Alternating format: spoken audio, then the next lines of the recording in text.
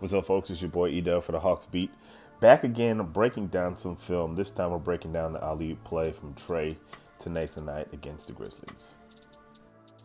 Again, just a beautiful pass and finish from Trae to Nathan Knight. Let's take a look at some of the details and see what happened here. So the first thing I noticed on this play is Ja Morant.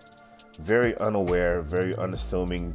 He's not defending the passer. He's not guarding the lane. He's just kind of lackadaisical, just sitting there. And if you're going to be on the court in an NBA game, you have to be locked in. He needs to either be facing Trae or be guarding the inbound. He sees Bowie coming off the screen. He doesn't try to get into a passing lane. He's just sitting there. And you got to do better than that, Ja. You got to be more aware. Second thing I noticed on this play is the Kevin Huerter screen. Kevin Huerter just dives down to the block, sets a screen, not a powerful screen, but just gets down to just cause some disruption on the defense to allow Nathan Knight to just get a step on his defender. In the NBA, that's all you need is a step.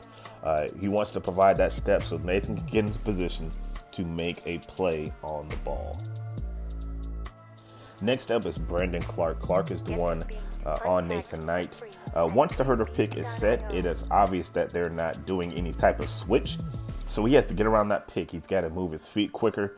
Kobe used to call it getting skinny, getting skinny around the pick. So got to move his foot. And for what it's worth, I thought Brandon did an okay job getting around this pick. Would have been nice if Grayson would have had a little bit of help defense.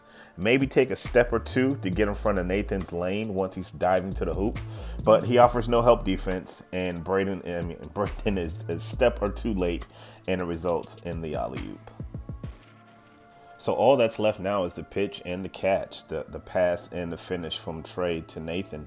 But because you didn't have anybody pressuring the ball, because you didn't offer any help defense, because Brandon was a step late after Nathan, you had a play which resulted in the alley-oop, a very beautiful alley-oop, and an and one. So they had a 3-point play. Kind of a breakdown for the Grizzlies, but a beautifully executed play for the Atlanta Hawks. Kudos to Trae and Nathan for this beautiful play. So thanks so much for checking us out today. Make sure you subscribe to our YouTube channel.